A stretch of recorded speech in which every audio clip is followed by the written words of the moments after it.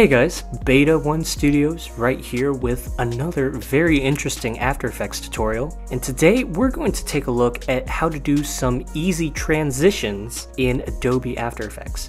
Now, I personally like to keep things simple when I do any sort of transition, since super flashy transitions aren't really all that effective unless you really know what you're doing. Today, I'll be showing you 3 very simple transition effects that I use all the time right inside of After Effects.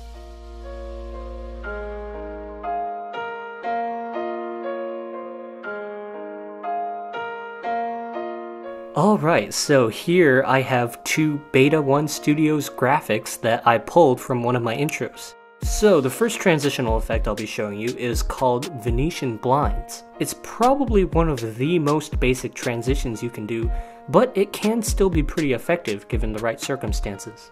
Let's go over to Effects and Presets, type in Venetian blinds, and drag it right over.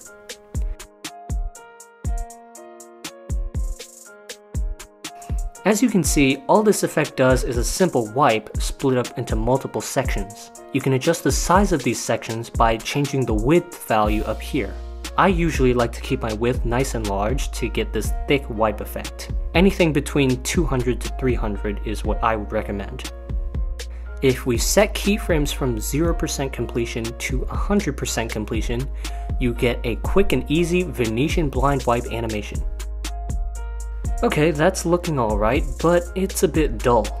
Could use some smoothing out. Let's press U to view all our active keyframes. Select both of these keyframes, and right-click, Keyframe Assistant, Easy Ease.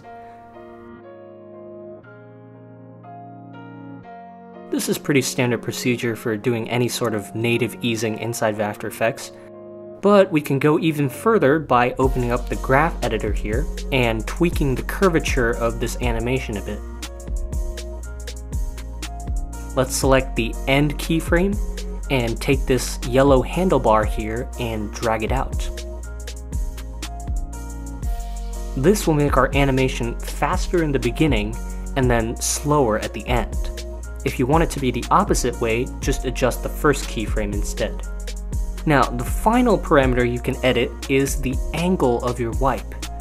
You can just play around with the direction angle here. Ooh.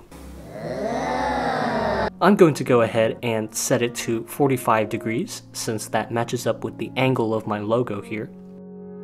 As you can see, this effect is coming on quite nicely, and it wasn't all that hard to do either. For my next transition, I'll be demonstrating the card wipe effect. Now, this effect has a ton of options, and if I tried to cover every single combination, I'd be here all day. So I'll just try to go over the essential parameters you need to know to make this thing work just the way you want it to. The card wipe effect is, as always, under your effects and presets, so if we just apply it here, you'll notice that it essentially splits up your layer into little cards and flips them over. Honestly, all the parameters here are pretty much self-explanatory. You can set transition completion keyframes from 0% to 100%, and set the width of the transition, which is basically how wide of an area it affects. If you make this smaller, it'll just flip the cards in much smaller increments. You can add more rows and more columns to the effect too. This can get you some pretty interesting results. For instance, if you set rows to 1 and columns to a large number, you'll get a sort of spiral transition. Or you could just set both rows and columns to 1, and your entire layer flips around as one piece. You can change the flip axis from X, which is up and down, to Y, which is side to side, or even make it totally random if you have multiple cards to flip. Changing your flip direction will simply reverse the direction your layer rotates. And flip order will give you tons of different options as to what order you want your cards to flip in. For instance, left to right, right to left, etc. Card scale will increase or decrease the size of each individual card in your transition.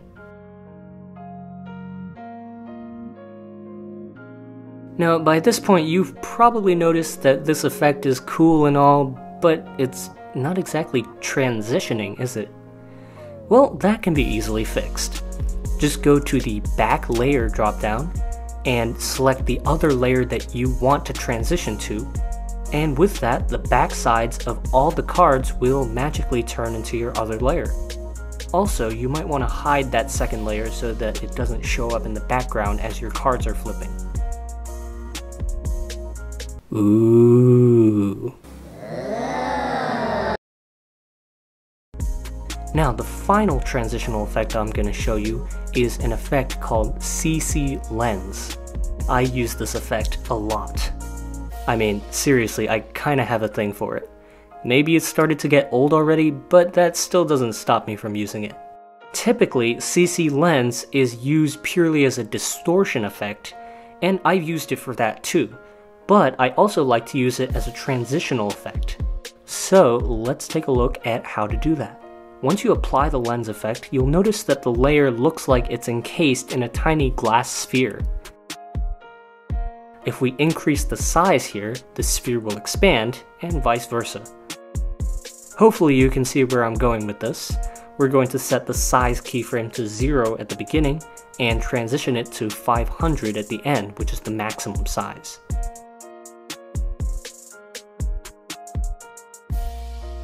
Now you'll notice that even though we've reached the max size of 500, the edges of the layer are still kind of distorted. That's because the convergence is still set at 100. If we set it to 0, the layer will return to being completely flat. But make sure you also keyframe convergence starting from 100 and then going down to 0, because if you don't, all you'll get is a really boring circle transition.